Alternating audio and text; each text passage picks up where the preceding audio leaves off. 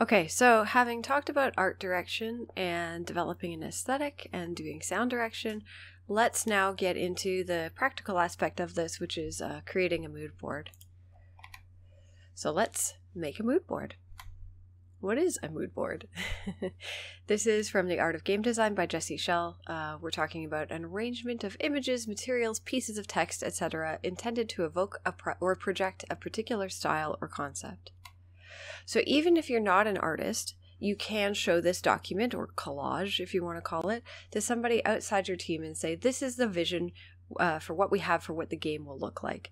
You could, in a very early version of what you're doing, you could use your mood board in something like a pitch document.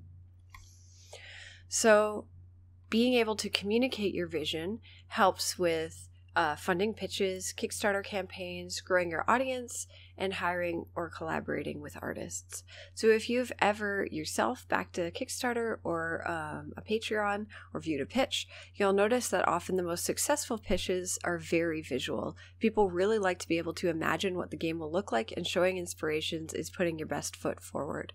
So if you're collaborating with or hiring an artist, you really need to be able to give what's called a brief, an explanation of what the game is and what they'll be creating, and a mood board can help with that. Even if it means that they make their own afterwards and they change the concept, or in discussion you decide to change the concept collaboratively, having some starting place is still going to help them. And this goes double for sound and music. So being able to communicate sound and music is also memorable and really helpful for composers and sound designers, as well as audiences. So some of the tools that you can use include Tumblr, Pinterest, a Drive or Dropbox folder, Miro, a mind map tool of your choice. So for this assignment, you're just going to send me a link to whatever you're using. Probably it's going to be outside the document itself. This is going to be existing in some other space. A lot of people used like a Google Drive, especially if they're writing a Google Doc already. You could also make a slideshow. Like you could make a PowerPoint or a Google slideshow if that makes sense for you. But really this is just supposed to be a repository, so it doesn't really have to be like presented in any sort of way. It just has to be like a list of images. So let's look at a case study. We're going to look at a game called Super Crush KO, which came out a couple of years ago on Switch, and it was also developed in Toronto. So, reading this tweet from Gabby DeRienzo, who is the art director on Super Crush KO, she said, "Just found this old art board for Super Crush KO. If you're having trouble finding inspiration for your game's art direction, I highly recommend looking at inspo outside of video games. So much of this had a huge effect on SCKO's art." And to look at that up close, this is what her art board or her mood board looked like. So you're going to see a lot of color palette inspiration. You see a lot of that pastel, pink, yellow, sunset colors. It was Japanese inspired, so they had like cherry blossoms and streets from Tokyo, streetwear, like fashion was part of it, a little bit of drag fashion, a little bit of Sailor Moon, and it looks like she also was grabbing from some architecture, some game covers, pottery even, and like brand design. So that's all like some places that you can look. You'll notice that very little of this is actually from a game. I think there's just one image here. That's from an, and it's game art. It's not even like, a screenshot itself. All right. And as for sound design, I got this quote from Robbie. I asked him, he's the sound director and composer for Super Crush KO. Talked to him a little bit on Slack, and he said, "We look at tracks like that and analyze a bit. I like how the bass line sounds in one song, but the drums from another, and how the melody is catchy in a third one. We sort of bounce between styles too. Is the direction inspired by cartoons, arcade games, realism? Establishing a style and voice pretty early on is important." And then I have a link here to the Super Crush KO playlist. So give the first couple tracks of this a listen and see what you think. It's pretty poppy, lots of Japanese like anime inspired stuff, but also some jazz and in like a couple of other styles in here. So you can like listen to this, give it a little bit of a listen, and see what inspirations you can identify. And then finally we have the trailer for Super Crush KO. So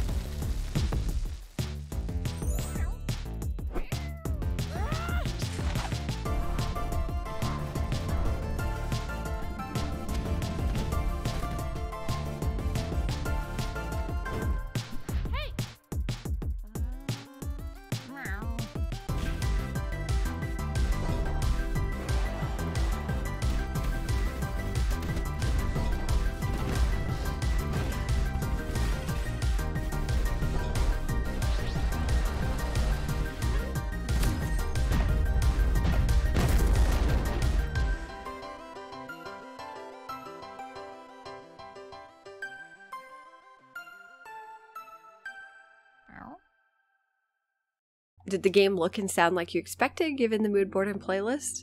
I'm going to guess that it did. At least the colors do, right? But I think there's a lot of the other inspirations in there as well.